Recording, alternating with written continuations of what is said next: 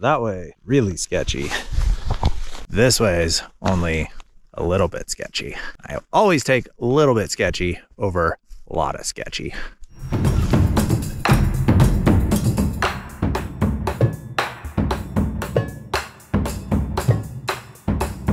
Well, buenos dias, amigos. We are up here on the infamous Rogers Pass in Glacier National Park, Canada. The line we are going for is the iconic Bugs to Rogers Traverse. The crux, well, it's in the name. It's a traverse, which I think is just a French word for no skiing. And if you watch the series, you know I hate traverses. But this one, it actually could be a little bit different. This is truly like an iconic wilderness traverse. This thing is over 80 plus miles, over 30,000 vertical feet, and can take anywhere from 8 to 10 days. The Bugs to Rogers Traverse was pioneered in 1958 by Americans Bill Briggs, Bob French, Sterling Neal, and Barry Corbett. And this traverse is anything but mellow. It's not meadow skipping. It's not a glacier cruise. From the reports and from everything I've read about it, there's a crux a day. There's some potential for technical climbing. There's rope work involved. And there's serious navigational issues. The weather can change in the blink of an eye. We're in a place that's not known for massive high pressures. You're going to encounter storms. You're going to encounter whiteouts. It's truly like an on your own, figure it out along the way adventure. So I do think, although I hate traverses, this one might be different. At least I hope it is. We'll find out in 10 days though. And on this traverse, it's not just gonna be you and I. We actually got someone else to sign up for it. All around amazing skier, great guy. He's been in an episode before. We got Tobin Seagel for this traverse. This has been on his list, like it is for a lot of people. And just like me, he's also a new dad. So we're gonna be on the dad bod trip. Our dad bods. It's called the Bugs to Rogers Traverse. We're doing the Rogers to Bugs Traverse. We're actually doing it in reverse, and that is specifically because of the weather that is happening. Temperatures are going to be spiking. By going north to south, it means we're going to be climbing up north, cooler slopes, less exposed to rapidly warming south faces, so our exposure time is minimized. This way, north to south, is actually going to be the safer way. So yeah, we're doing the reverse traverse. Last little weather check of open snow, and it's looking about as stable as we can hope for. There is a little potential for storm coming in. Freezing levels do get a little high during the late afternoon, so we might have to do some early starts, but overall, like, we're in a spring melt freeze cycle. We're gonna have a lot of convectives in the afternoon, potential for a little bit of snow, but potential for a lot of good weather too. Avalanche check, let's see here. So this is definitely, we're on the considerable in the tree line and alpine and moderate. Definitely the problems we're talking with are wet loose, wind slabs, and cornices. All stuff that's manageable with terrain management and time, but stuff to be watching out for the whole time. Making a very bold decision. New boots, new liners on a 10-day traverse. About as bold of a call as you can make. We've loaded up our beasts. We're gonna put these on our backs, and we are going for a very, very long walk. Let's do it. You ready for a traverse?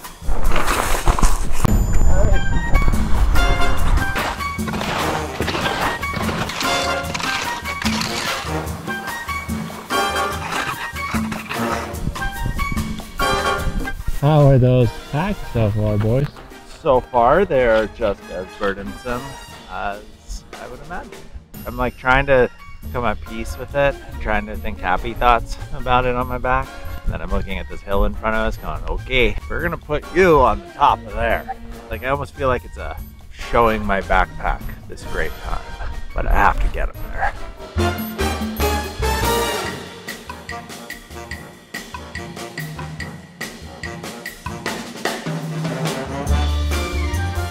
So we are nearing the top of the Silhouette, which was most likely going to be our biggest climb of the traverse. Depends how many passes we link up, but about 4 grand of up to get to this point. We are going to leave the skin track, head off into the unknown.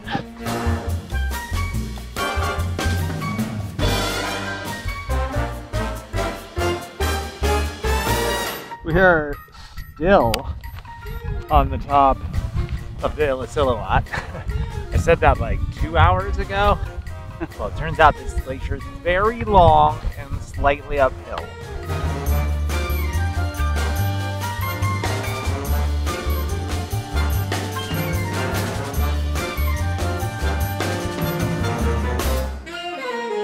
First skiing of our adventure. No, great it's gonna be. We're doing it.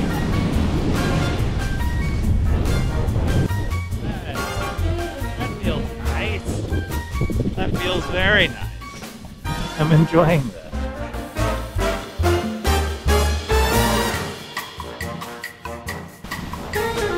All right, gentlemen, let's ski to the cabin. Let's go get some sleep. It's 4:30. Stay away from that cornice because it could break at any moment. Yeah, that's what I was saying. That's the cornice. Yeah, and it looks like not lovely. no, it looks very fragile. Like you can see a couple chunks that broke. That thing is not supported at all. That hanging tongue, that thing is about to go in the sun, prime time right there.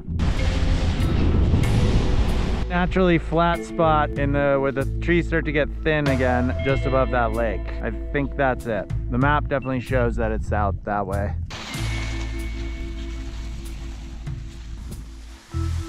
This entire zone Yeah. is very much alive right now. Oh yeah. Yeah. Did you hear that big? That scared the shit out of me. Oh yeah, me too. Took a little bit, but we found the cabin. It just happens to be a little buried. Did it. We got day one. Time to huff this backpack off. This water is hot right now.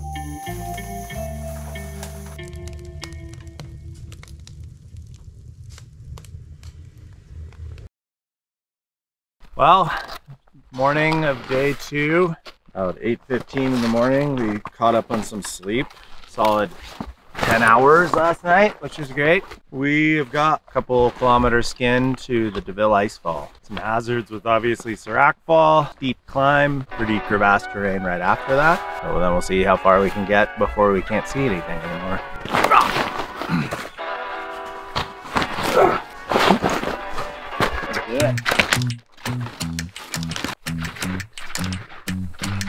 Time to go down into this valley, up there, and up there.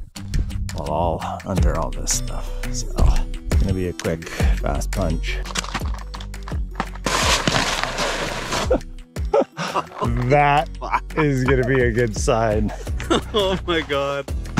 So I'm gonna not take my skis off. So, and this is definitely what I'm worried about over there. Oh yeah. On the climb, like this would scare the shit out of me. I'm not gonna lie.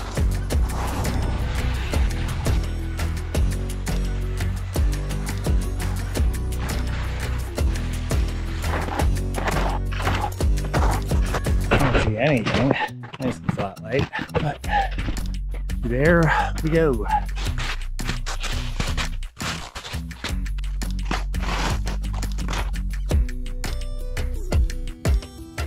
Well, here it is, the DeVille head wall. That was the original rappel and potentially climb. New one is right there. What is melted and receded has allowed for this entrance and that entrance. The biggest thing we got going on is we got a breakable crust. After we get really, really difficult getting up this. We are above the bottom of the rappels. It's like about 100 meters of rappelling, so I think we got about 50 meters of climbing in some very thick and deep snow. Snowing. It's coming in.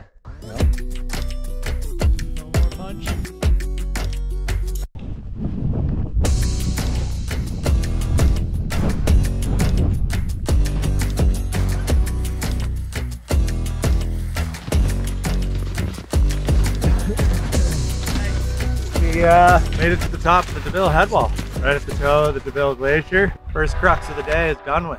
That was felt good to get through. That was not super easy. Now we've got weather coming in. We're going to be on a very wide, very flat, featureless glacier for at least an 8K walk before going up to the Grand. So majority of our vert is done with. Now it's just like slightly up for a long time.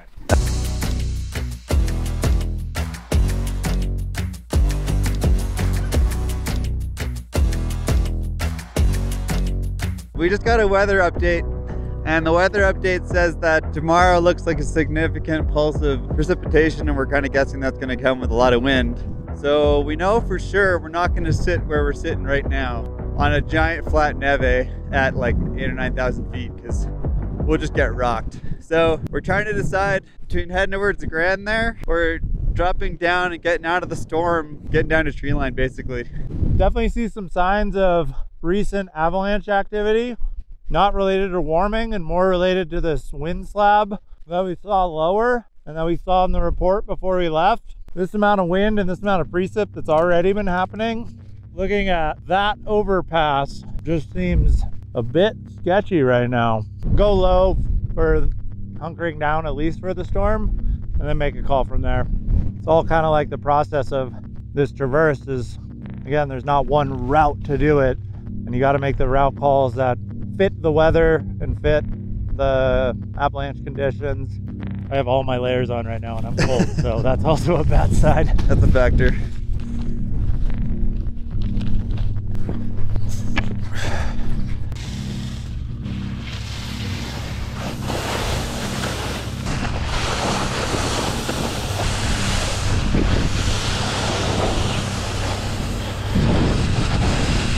Oh, we made it down to the valley floor. Hunker down for the storm. See how she goes.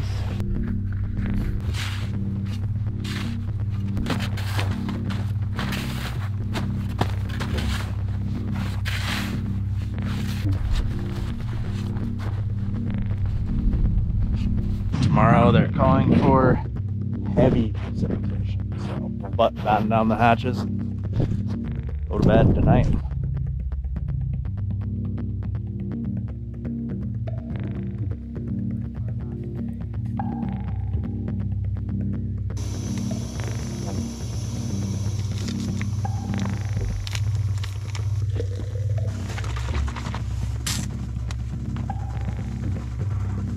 How's it going, bud? It's going. My sleeping bag been touching this wall the entire night, so wet. The condition in general right now is wet. It's like kind of raining / snowing. It's just in general wet, and it's gray out there and sleeting and wet. I don't know what we're gonna do today. I don't think it's gonna get any drier anytime soon. No dryness on the horizon. Sounds like the boys got a bit wet last night. What's that? So there's a little bit of activity happening here. What's whoa, buddy. Yeah, we're just continually improving on camp because it's really wet in here, so we're trying to do everything in our power to be less wet, which there's not many options to get dry right now. Look at that. Yeah, we got wetness above us, wetness below us, and wetness on us. C'est la vie. See you guys in the morning.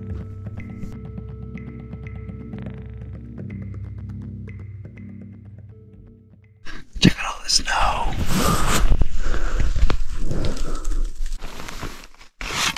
Just gotta work hard to keep all the snow off the tents, man. It is nuking. Yo, boys, you awake? Oh yeah. You went to sleep well last night? Yeah. Slept great. How much did it snow out there? Like, I'm accumulating snow walking from my tent to here. Sure. No, hold it. There you go. Literally just left this tent like 15-20 minutes ago to go have breakfast, and it's already absolutely cold again. We gotta dig this thing out. I'm not sure we chose the best day to get moving again here, but storm was supposed to be way worse yesterday, and so far we've got 8 inches in the past couple hours. Barely out here, man. Quite a day to pack up camp. It's 4:45 in the morning. Been up for an hour and a half. I think we're all moving pretty slow just because it's, well, really snowing outside. Hopefully we're out of here in the next half an hour. Well, we've broken down camp. Luckily it's eased up on the snow. It's not full dumpage, but gotta make quick haste and get out of this valley before it warms up and stuff starts coming down on top of us. So we are going that way because that way really sketchy. This way is only a little bit sketchy. I always take a little bit sketchy over a lot of sketchy.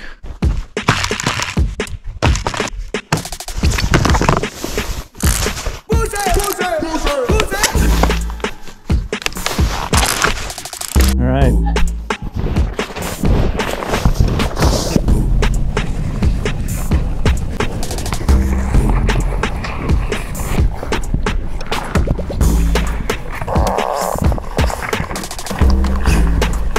Just saw a big avalanche come down this chute right across the canyon. Good thing was, it felt more powder than power, but it's nonetheless terrifying. We're gonna keep on our toes today. As we say on the Bugster Rogers, there's a lot of different options, and the original route goes up and around there. But you know, the goal is to traverse from point A to point B and do it in any which way you can. We're getting forced off because avalanche danger, wind slabs, whiteout, bunch of fresh snow, and warming. Our goal is to get to our cache, which is at the bottom of the valley first, and then try and get in the Purcells, but we'll see where the day takes us. So in the meantime, we do need to get out of this valley. I have a feeling we're going to start seeing a lot of avalanches rain real quickly.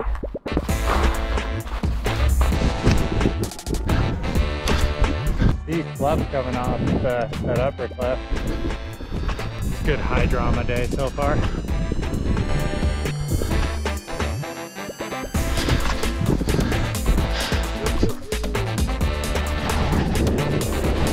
Well, so far so good as far as the valley bottom travel. I think this is the reason why we woke up at 3 in the morning. It's actually sort of frozen-ish, which is a surprise. We're moving through the woods trying to find our cache. A couple more hours of this and a big up after that. The unfortunate thing for me right now is I've got real bad explosions out the back end. Like full, not good, really sick feeling. Just gotta woman up, toughen up, and go.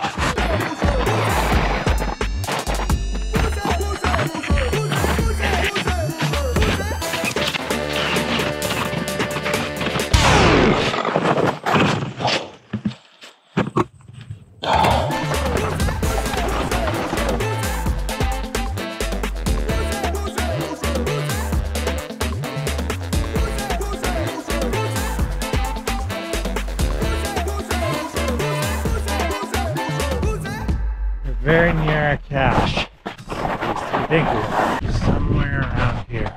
It's hard to find it in the forest.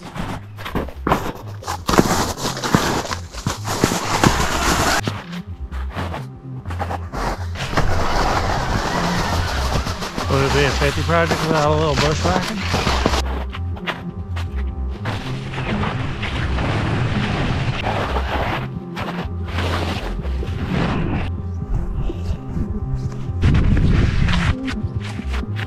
Keep heading straight. I think we're in the clearing where it's at, but it's somewhere around here. I see the cache! I see the cache! Now let's see if something made it. It's been digging there. I've seen bear tracks, critter tracks, all heading in the general direction of our cache. That would be a massive bummer. Like game over. It's definitely little critter tracks at points. It's like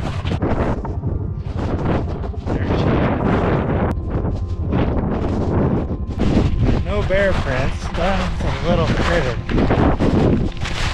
Oh no. Oh no. Uh oh. So that's not good. Oh, I'm so nervous right now. Trip ender.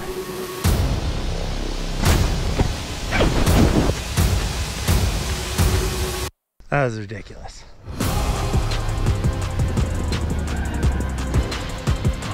That looks pretty interesting. Going for it. Whoa! First, we get to go ski down. Skiing? Hey, Tobin. Hey. Cody said we're gonna go skiing. No, we're on a traverse.